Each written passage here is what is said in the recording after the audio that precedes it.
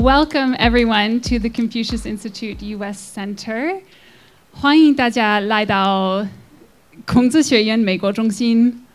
My name is Melissa Christensen, and I joined the CI U.S. Center when I moved here from Shanghai last year. My passion is building bridges of understanding across cultural differences. I spent my formative years in Belgium, and my father grew up in South Africa, so my worlds collide in a peculiar way this evening. We are honored to host this important dialogue on the value of U.S., China, and Africa partnerships and resource support for global education, language development, people-to-people exchange programs, and higher education partnerships to help advance entrepreneurship, economic development, and employment empowerment in Africa. Partnerships like the U.S. China Strong Foundation and the Young African Leaders Initiative and the Confucius Institutes are examples of this partnership ethos. The Confucius Institute is an educational not-for-profit network that advances global education, Chinese language development, cultural awareness, people-to-people exchanges, and higher education partnerships. There are more than 500 Confucius Institutes in approximately 125 nations throughout the world, each associated with a university, college, or school system. The CI U.S. Center exists to support the 110 Confucius Institutes across the United States through professional development, strategic communications, and academic research support services. The Confucius Institute Network in Africa includes 49 vibrant Confucius Institutes and 27 Confucius classrooms in 38 countries in Africa. In addition to the standard programs, Confucius Institutes in Africa partner with industry companies to provide Chinese language development for employees and host job fairs for career development.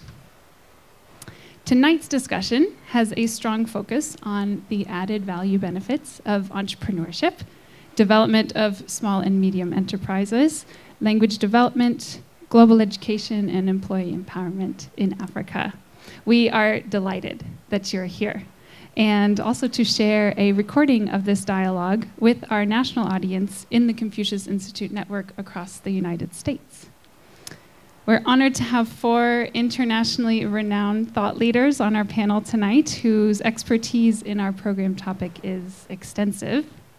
And tomorrow being International Women's Day, I'm thrilled to have 3 female thought leaders on our panel tonight. Following our discussion, we will open the program to audience Q&A. So please use the question cards in your program and hand them to my colleague, is Sarah Parshall here? Or hand them to Cheyenne Boyce right here, my colleague, in the next 20 minutes or so.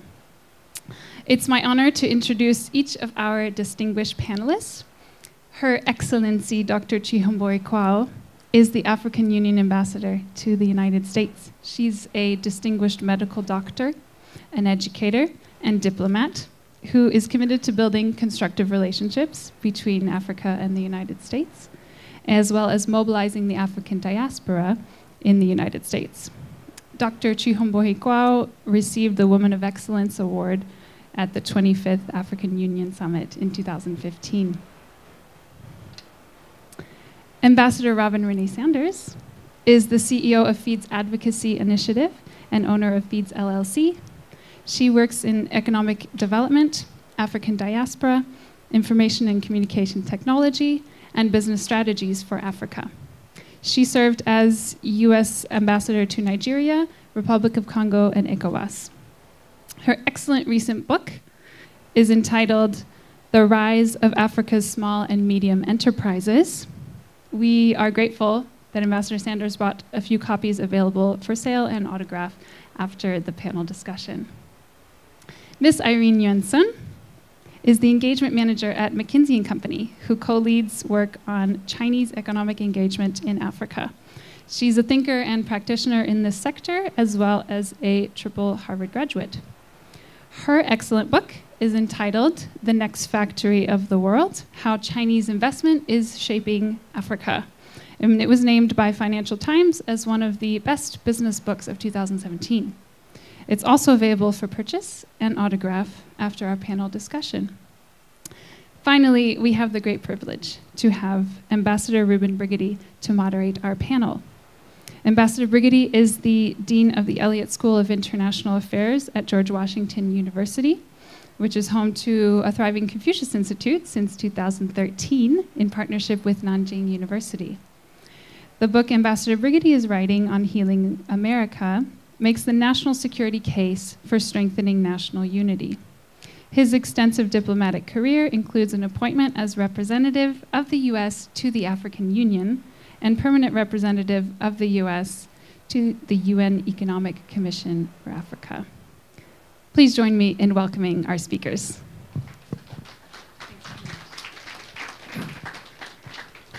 Melissa, thank you very much for the kind introduction and our deep gratitude to the Confucius Institute U.S. Center for hosting this very important topic tonight. Ladies and gentlemen, good evening. It is my honor to be your moderator this evening, and particularly to moderate such a distinguished panel of experts. So what I'd like to do is begin just by asking each of our panelists a question or two to get the conversation started. And as we're doing so, please, as Melissa mentioned, feel free to write down a question or questions on your card so that we can get to questions from the audience as soon as possible. So, Ambassador Chihombori-Quao, my sister. Let me begin with you, if I may. So, certainly in this country, these days when people talk about Africa and U.S. engagement in Africa, the next word in the sentence almost always has to do with China. And from the African perspective, I'm wondering how you see the nature of engaging a series of partners outside of Africa, not simply the United States and China. And from your perspective as well, do you see Chinese-U.S. competition or cooperation, and what would you like to see in terms of engagement with these two very important partners? I'd like to thank Ambassador Brigety and the Confucius Institute for having us here and to discuss such an important topic. I think as an African, sometimes I often find myself wondering, when you look at Africa and the fact that Africa is, I like to think that we are the mother of all countries. And we're also the richest continent on earth. And then when you look at our relationship with the United States and our relationship with China, you can't think of any relationships in the world that could be more important. Africa and any other country besides the United States and China. Looking at the current involvement of China in Africa, and looking at our history as Africa, going back to the colonial masters, and later on the United States also coming to Africa, and then China is a late comer. One then wonders, why is it that there seemed to be to have been a shift of the Africans moving more towards China, not to the same extent that the others would be drifting more towards strengthening the relationships with the United States. You can't help but realize that when you're hungry and you need food now, you are not at liberty to choose who you engage with. Our reality was, like some ministers of finance might say, when we need money as Africans, the Chinese will say how much with the checkbook in hand. And when we go to the West, we jump through hoops. So over the years, I think China had a strategy on how to get into Africa. And their strategy was to get in, get as much as you can, and at the same time, bring in as many Chinese as possible.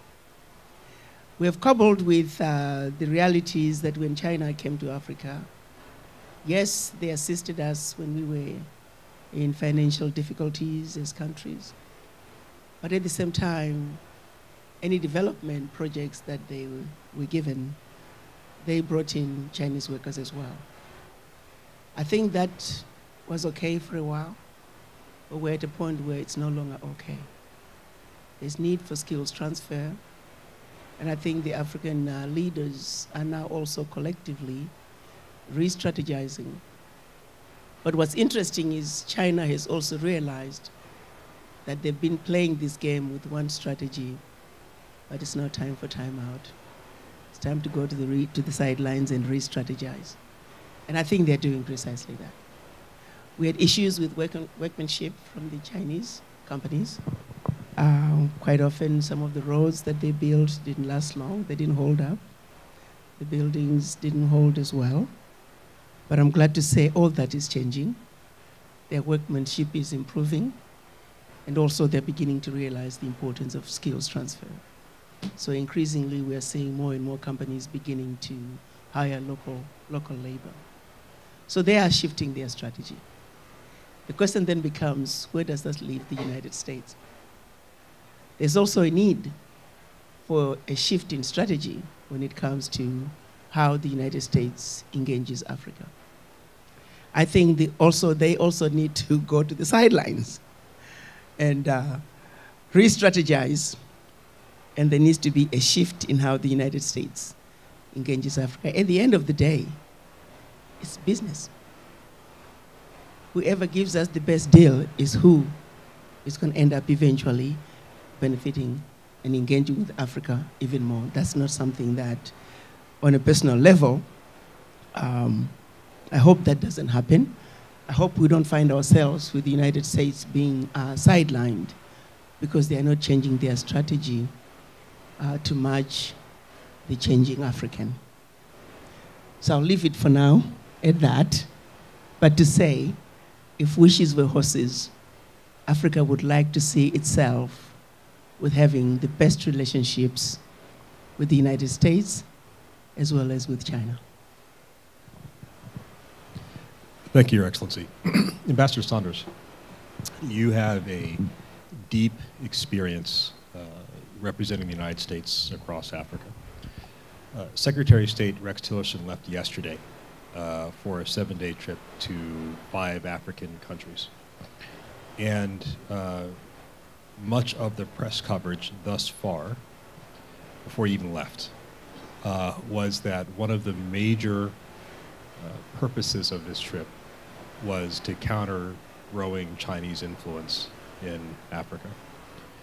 And yet, the premise of our talk today is that there are areas where the United States and where the United States and China can cooperate in Africa for the purpose of African development and also for the advancement of the interests of all countries involved. And I'm wondering if, from your perspective, if you could articulate places where you see there are options for cooperation between China and the United States as it relates to African economic development, and also places where you might see tension, in particular on questions of governance and how and democratic versus other models of political governance. Thank you. Good evening, everyone. It's a pleasure to be here, and I thank my fellow panelists as well as the moderator, and certainly for the Institute for hosting us. What I'd like to say on China, Africa, and the U.S. is that the China model in Africa I have watched on the ground for years, and I've seen this incredible transformation take place on how China engages on the continent. I think that there's been a huge shift.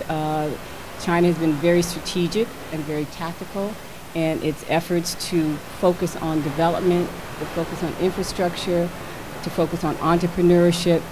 And I think they've done a lot better job than the United States has done. And I'm wondering and I'm concerned, and I do take note of what the ambassador said, that we are stepping back a little bit from Africa, where we're at a point of time where we shouldn't be stepping back from Africa.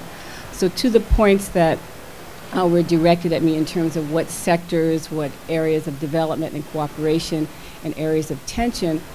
One of the things that, that was very evident in the research that I just recently did was the types of focus that China is doing in the region.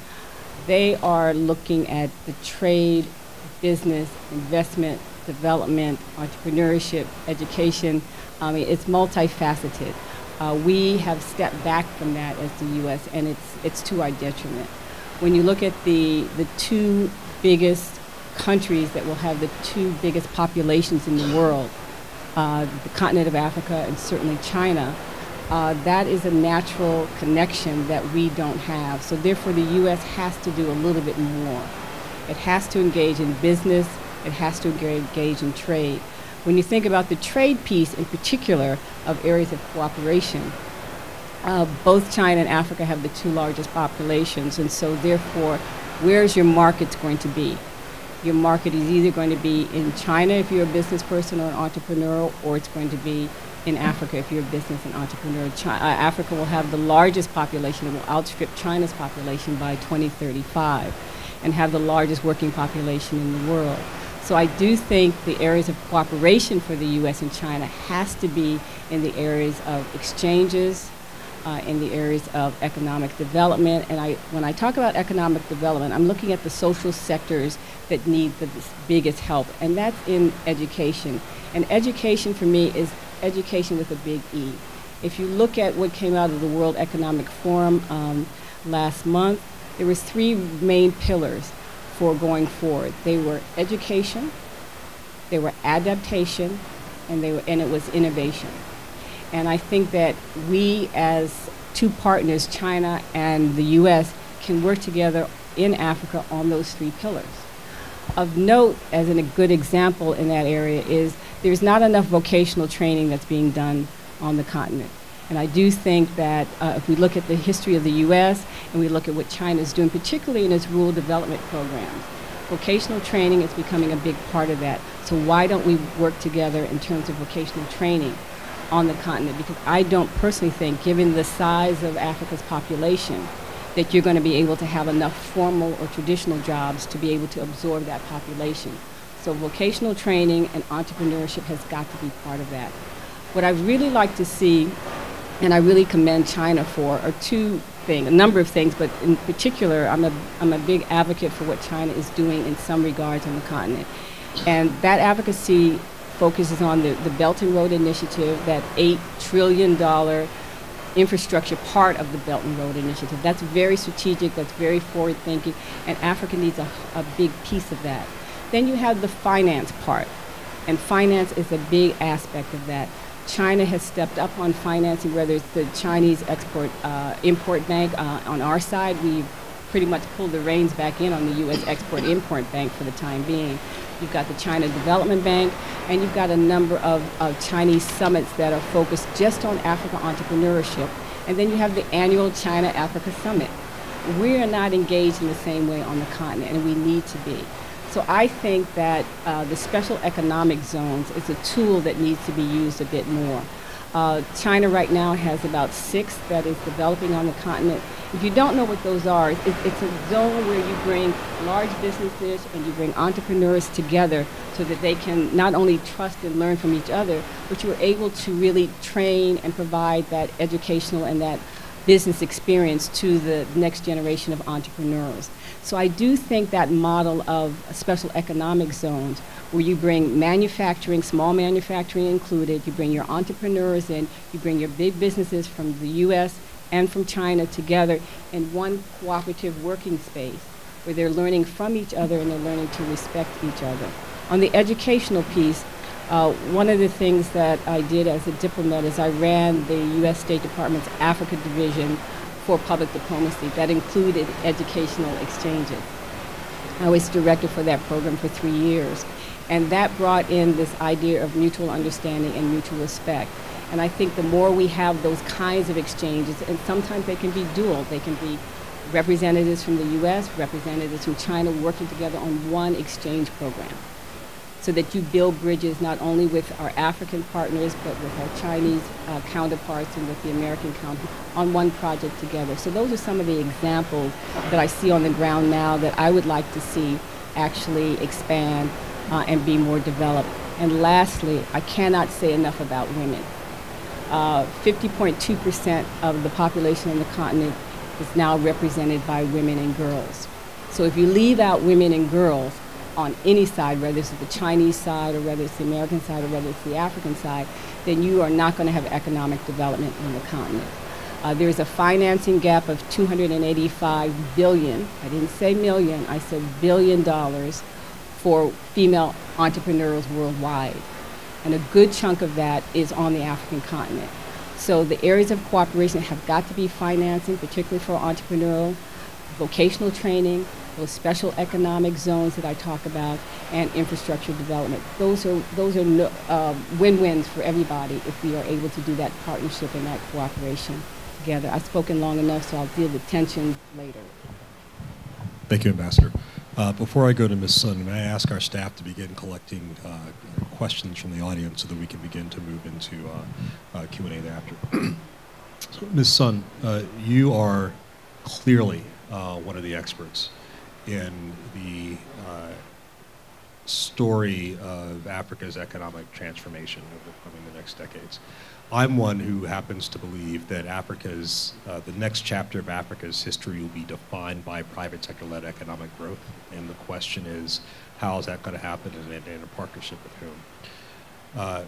With regard to Chinese engagement, the general narrative that is out there, as Ambassador Chihombori noted, is that yes, Chinese are heavily engaged on the continent, but as a general proposition, they are engaged either in extractive various forms of activity, or to the extent that there is light manufacturing, it's mainly done as a means of taking advantage of things like AGOA and producing textiles in Africa that can then be imported to the United States, but at Chinese-owned factories.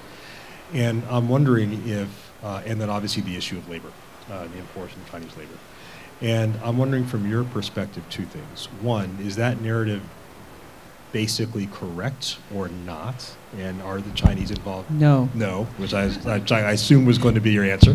And then you're going to educate us about the extent to which Chinese are actually involved in product beneficiation on the continent. And secondarily, given the title of your book, The Next Factory of the World, to what extent do you think American firms can do more to engage in economic activity that, again, helps to beneficiate Africa's natural resources in Africa and help develop wealth actually inside the continent?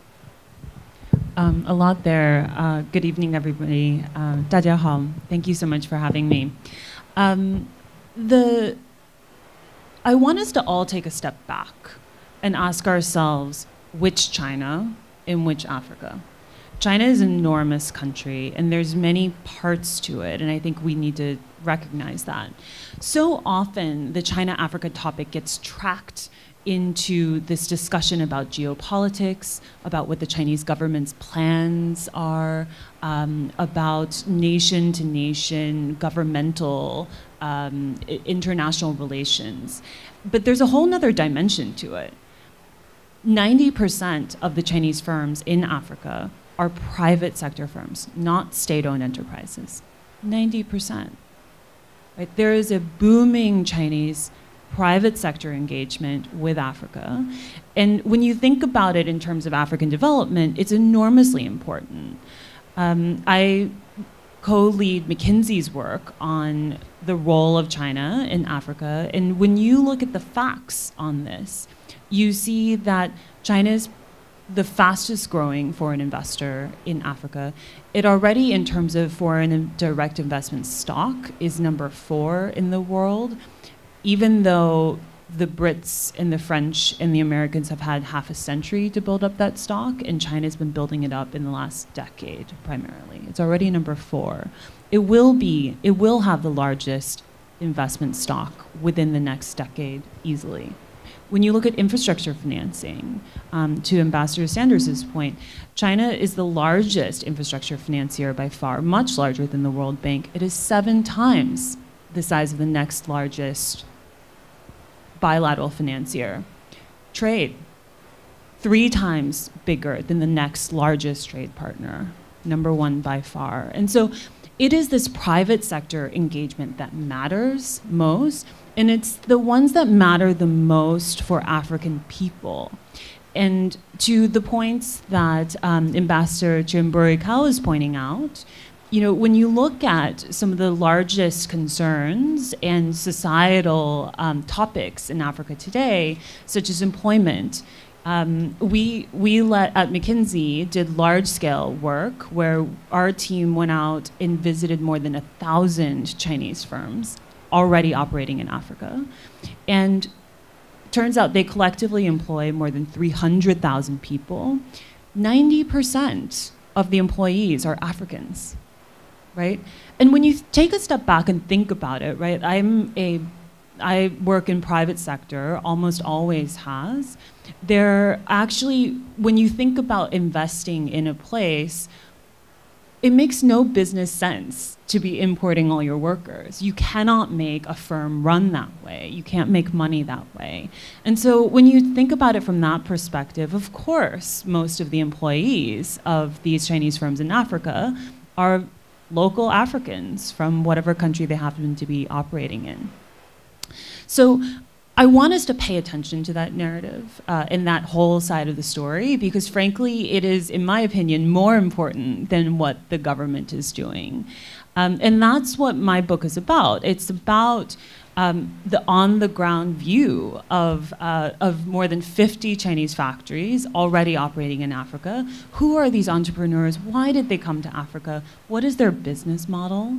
And it turns out that they're largely today substituting for imports.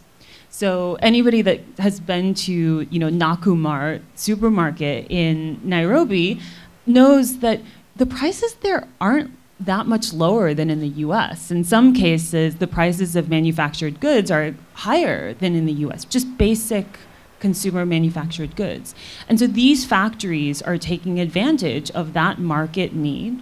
And because these entrepreneurs grew up in factory China, from the ground up, from the factory floor, they really know what they're doing, and they know how to run a factory, and they see the margins in Africa, and that is how it is that they can make a business in Africa.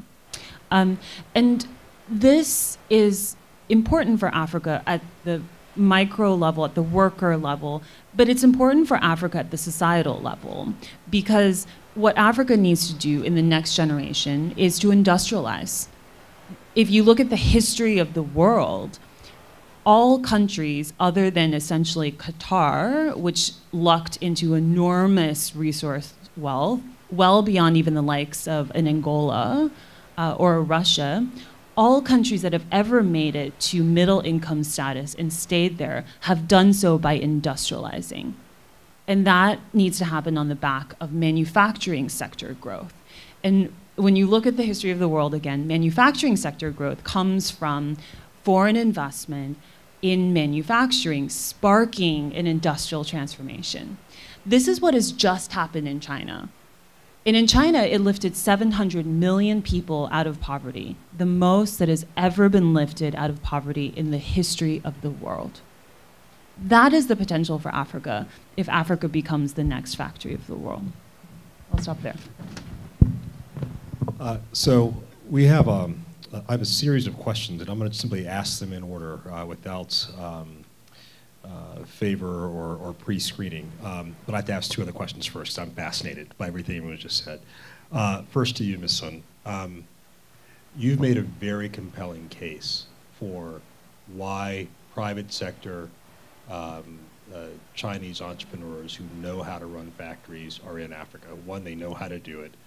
2, they see the margins, they see the opportunity, and they execute. You are a Harvard Business School graduate, yes? Yep. You work for McKinsey, so you know business. And why is it that American firms are not doing the same thing? That gets into essentially a historical accident. And you have to know a little bit about the history of the manufacturing industry over the last essentially century. And the way that manufacturing works is through, and it's best typified in the economics literature through this theory called the flying geese theory, which is that manufacturing firms are like a flock of geese. It's a flock. It's not like, what are lone animals? Like leopards are lone animals. They're not leopards, they're geese. They flock together. And the UK was the first country to ever industrialize, so they built up a class of manufacturing firms. And then over time, those firms invested in the U.S., and the U.S. built up its flock of manufacturing firms. In the 20th century, Japan was sort of the first notable example of actually taking manufacturing investment from the U.S. and Europe, frankly, and building up a domestic flock of firms that became globally competitive. They, in turn, invested in the Asian tigers, so South Korea, Singapore, Taiwan, and Hong Kong. And then they went to China. And that's what happened in China in the 80s and 90s. And so the point of why I talk about all this is that the reason why there isn't the potential for tons and tons of U.S. manufacturing investment in Africa is because that flock of geese hasn't just left America. It left America a long time ago. And the U.S. is still deeply competitive in many manufacturing sectors. So technologically advanced manufacturing, sophisticated value chains, parts suppliers. So U.S. manufacturing is absolutely viable in many subsectors of manufacturing. But when you talk about entry-level manufacturing for a society, so things like sewing clothing together, textile, weaving cloth together, even basic materials, so ceramic tiles, steel rods, smelting, these things, entry-level manufacturing, that stuff, that spark will come from China. And because that's where the industry is. And it's not just that they're attracted to Africa, they're being pushed out of China. So manufacturing labor costs have gone up more than 10% per year for the last decade in China. Power costs have gone up substantially as well. And so these firms are seeing the writing on the wall in China. They're seeing their margins narrow. They know they need to go somewhere.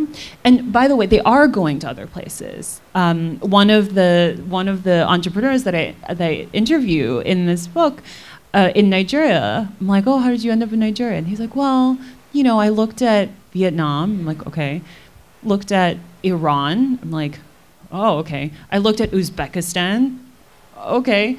And I looked at Nigeria.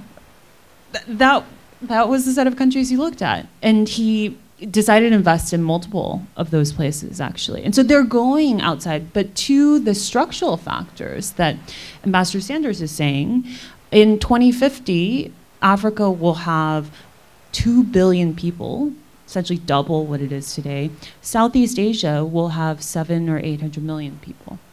Right? And so the long-term structural forces are in Africa's favor, but that doesn't mean it's obvious, and it doesn't mean that this flock of manufacturing firms won't go somewhere else first before they go to Africa, and that, to me, would be a huge missed opportunity for Africa. Thank you. My final question for the ambassadors. So we have talked about a number of ways and areas in which Africa can benefit from both Chinese and American engagement, principally foreign investment. One can imagine others, for example, developing healthcare systems or education, as Ambassador Sanders said. But there is one area in which there is clearly diametrically opposed view, and that is on governance and democracy in particular. The Chinese basically offer a series of African governments an option of a model, indeed, for economic prosperity without political liberty. And the United States has traditionally been on the side of advancing democracy, however imperfectly it may have done that. And thus there is a serious debate happening on the continent right now about the future of political systems and political governance, one that almost certainly will be highlighted during Secretary Tillerson's trip. So from your respective perspectives, How do you see the future of African political governance in the next 20 years, and what roles do you see that China and the United States might play in that space? Ambassador Chihombori, you first. I think the issue of governance in Africa is a serious problem. It gets to the issues of peace and security. And without peace and security in any country, there is no economic development. It's such an important issue for the African Union that even our budget, 60% of it is going towards peace and security. We can divide the issues on the continent, for example, democracy and good governance. The central region is a serious problem there. And then, of course, issues of terrorism, which also get in the way of democracy and good governance. We're looking at the northwestern regions, and then most of the north, as well as some parts of East Africa. So, looking at democracy and good governance in Africa, it's a multifactorial problem. But I have to say, terrorism is really making it mission impossible in terms of building peaceful nations and bringing the peace and security that is needed in order for development to take place. Outside even the Chinese and the U.S., the U.S. comes in on the side of realizing that the issues of peace and security, particularly when it comes to terrorism, it's a world problem that everybody's going to have to participate, particularly when it comes to Africa, especially when you also try to understand how the fight against terrorism and vis-a-vis peace and security, which goes on down to also democracy and good governance. The root cause of it. The situation in Libya, for example, some of you may not realize it, but ISIS, while we are winning the war against ISIS in the Middle East, they're all coming to Africa through Libya. Libya currently, the government is controlling maybe half of Libya. There are many parts of Libya right now that are no-go areas. Terrorist camps have taken those regions and are self-governing in those areas. So now that leaves us with about 3,000 kilometers of unprotected Mediterranean, and we also have 1,000 more kilometers of the Sahara. So we have a tunnel through Libya, through which these terrorists are leaving Europe and the Middle East, and just flooding Africa. And we are not capable of really dealing with terrorism to the extent that we can. Along with the terrorists comes in the youth unemployment. They're getting attracted to terrorism. So it muddles the terrain in terms of saying chicken and egg. And along the way, we have our own pre-existing conditions of some leaders, not all. So even in countries that probably could do better, we have challenges that are making the ability to address issues of good governance and peace and security mission impossible. So I can't pin it all on one issue, but that there are multiple factors that are leading to the current conditions in Africa in terms of peace and security and democracy and good governance.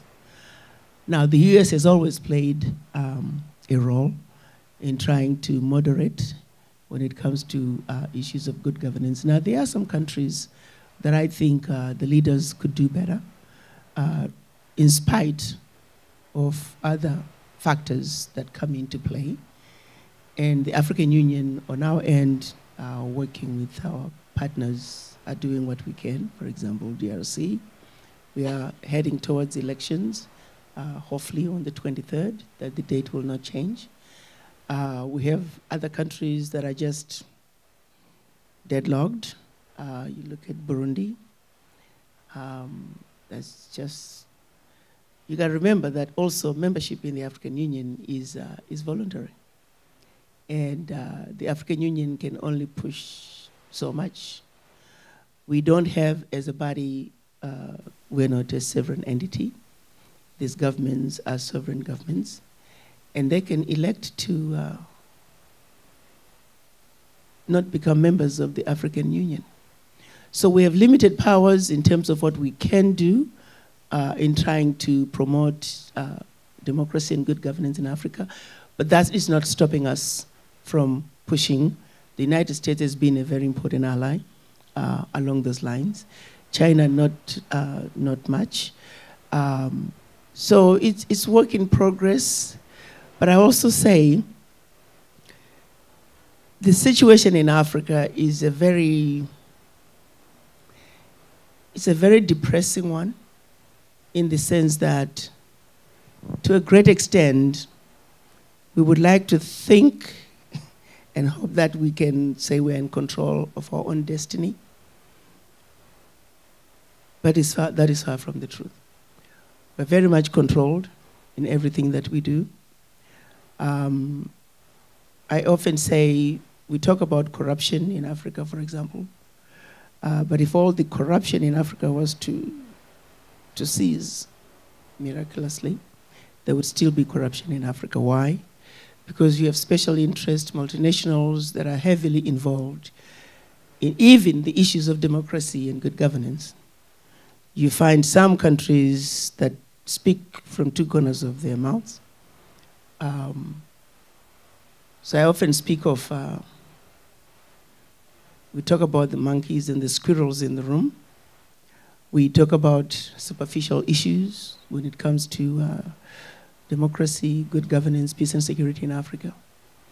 And quite often we don't talk about the 10,000-pound gorilla in the room, which are the outsiders who are playing football in Africa. That is what is going to make Africa a challenge as we try to deal with issues of democracy and good governance. Even some that outwardly are supposed to be working with us, but in the night, the activities are counterproductive to what we're trying to accomplish as Africans. When you look at a country like DRC, even if we have elections in December, I feel sorry for the next president who's going to come in. It's such a wealthy country that there's so many multinationals from outside that are players within the country of DRC. They have no interest in seeing peace and security in the region. For as long as there's instability, they continue to get away with their dirty work. So Africa is a challenge. We are aware of some of those challenges. The real question is, how do we overcome them? It is just a sad story, honestly. I just have to be very honest with you. Some of you will probably know more about the games that are being played in Africa to keep us from attaining the utopia that our Africa is, because of the pre-existing, sometimes relationships that have been in Africa for so long. So yes, we have partners, but sometimes it's just very difficult to decipher who is a friend and who is a foe. The world needs to be fair to Africa. The world needs to stop exploiting Africa to the extent that the world is exploiting Africa. I liken it to setting my house on fire, and then you take off running and asking me why my house is on fire. The world needs to be fair to Africa. Thank you, Your Excellency. In the interest of time, I'm going to go straight to some of our questions. The first question is from Kate Tang from Johns Hopkins. And the question is, in terms of capacity building in Africa, which sector do you think are the most urgent to focus on? Manufacturing, agriculture, infrastructure, which is most important to improve people's welfare? Ambassador Sanders, do you want to take that? Thank you. That's definitely in my wheelhouse as a question. The research that I did, I actually put together what I call the top 8 list in the book. It's called my TEL list. And I really looked at areas for small and medium-sized enterprises in Africa where they could be not only value added, but also move forward. Because a lot of the small businesses that I've seen and that I work with, they are small businesses, but they want to also aid development. So I call them businesses aiding development, actually, in the book. And the sectors that, I won't give you all 8, but I'll just give you a general sense of where the value added can be. Manufacturing, for sure, and that's small manufacturing. Food processing, I divided agriculture over 3 of the other sectors. I didn't make agriculture a standalone sector because when you look at agriculture along the value chains, it's all along the value chain. So under services, under manufacturing, food processing, under services, one of my favorite apps is one called iCow, which is a Kenyan-developed app which functions like a mercantile exchange for small farmers that have cows. I think you have areas like climate change, which is a big one that I think small businesses in Africa can really add value to because there's so many challenges in climate change on the continent where big businesses aren't focused, where I think small entrepreneurs can come in and help with green solutions, help with water, drought issues, and there are a number of small Africa businesses that are focused strictly in those areas. I also included tourism. The UN World Tourism Agency has said that 1 in 4 jobs on the continent are going to come from tourism. And so tourism would be another area that I would add that's on my top 8 list. Then I have a catch-all, which is number 8, which I call the aha moment category. And that is because you have the ability, particularly if you go back to the 3 pillars I mentioned at the beginning that the World Economic Forum is focused on. You have education, innovation, and adaptation. And so when you think of what's the aha moment, when you think of companies like Uber, that's not a rocket science idea. It filled a need, it filled an enterprising gap. And so you see a lot of those happening on the continent where they're filling a need. A great example that I like to talk about is the Maxgo in Lagos. It's a very Uber-like app, but it deals with motorcycles. Because even if you're in an Uber in Lagos traffic, you're still stuck in Lagos traffic. You're not moving anywhere. So the motorcycles give you a little cap, you know, a little mask, and you drive around, and it fills a need. So that aha moment, what is the service need in your area? What I tell the entrepreneurs that I work with, you know, what is that gap that you might be able to fill? What is that aha moment that you might be able to fill?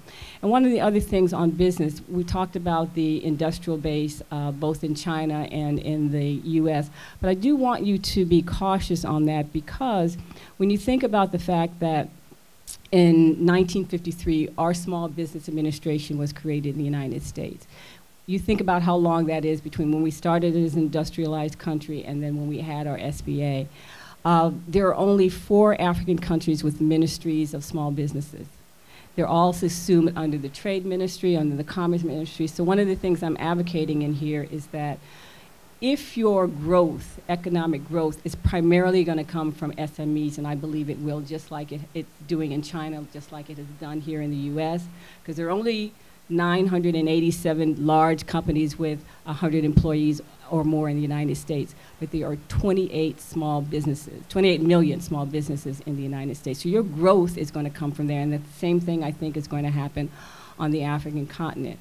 So if you are not focused on a a entity like a ministry of small businesses or whatever you want to call it, you're not going to be able to marshal your resources, your policy, your trade, your partnerships in a strategic manner. It took us long enough to figure that out here in the United States, and I'm hoping to see more African countries take a look at that and really start having their own standalone small business administration, because the bulk of employment, even though you will have traditional employment, even though you will have large employers, I think for the size of the potential population on the African continent, you're going to have to do much, much more to encourage and support entrepreneurs and the diaspora entrepreneurs to fill some of those sector issues that I talked about: small business, construction, infrastructure, agriculture broken down in the service sectors, climate change, tourism, and whatever that aha idea you come up with, where there's a service need in your community, in your city, in your country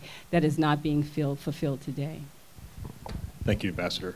So we have time for one last question. And the question comes from, I believe, Prosper. And the question is, how will the IMF and the World Bank affect the relationship between China and Africa? And Ms. Sun, I wonder if you might be willing to address that, particularly given that you talked about how obviously much larger FDI is in Africa. So what role for the IFEs, as it were, in the future of Africa? And I'll actually broaden that question a little bit to what China's impact on the global development apparatus is sort of writ large. And I think this is one of the most fascinating developments of our time, actually, which is that the global development governance system, as epitomized by the World Bank and the IMF, came out of Bretton Woods. It came out of World War II, and it was essentially a Western-led creation. And of course, lots of countries in the world are party to this. China is a shareholder in the World Bank Group. But you know, in terms of actually the governance of it and who really makes the decisions, it's been Europe and the U.S. And over the last few years, China has made quite a few moves to try to have more of a say at that table. And so what you have seen in the last couple of years is the creation of two, not one, but two $100 billion development banks with heavy Chinese leadership. One of them is called the New Development Bank. It was formerly known as the BRICS Bank. And so the 5 BRICS countries, Brazil, Russia, India, China, and South Africa, were the founding shareholders. It changed its name to the New Development Bank in order to open it up actually to other countries as well, to be shareholders and participants. And the other one is the Asian Infrastructure Investment Bank, the AIIB, which is one of the key institutions building the Belt and Road Initiative, which is sort of a dream of a interconnected Eurasia global trade superhighway. And so what you see really is that, you know, China is trying to have more of a leadership role. And this is quite a shift, right? For most of my life as a Chinese person, you know, China was like, oh, we need to develop ourselves. We're a developing country. We have a lot of things to work on. And, you know, it did not take nearly as activist of a role on the global stage. And we see that shifting. And I think that is an enormous opportunity for other countries, because China is unique. It has unique experiences. It has something to offer. Of course, it needs to be careful as well, because none of this stuff is easy, and the trade-offs involved are extremely challenging. But to have a country actually in a leadership position that has so recently developed itself, to have that practical experience of what it means to build your own country and to have people alive that were core parts of doing that, I think that is an enormous resource and has enormous force, potential as a force for good in the world. Thank you very much. If you can do it in 10 seconds. But one of the things on the NDB that is just so fabulous is that it loans in local currency. And the IFIs have just now started doing that just to combat with NDB. And I think loaning in local currency is just the way to go.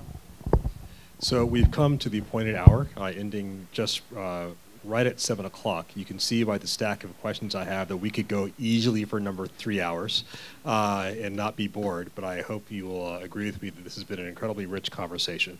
So please join me in thanking our panelists, and thank you all very much for coming this evening.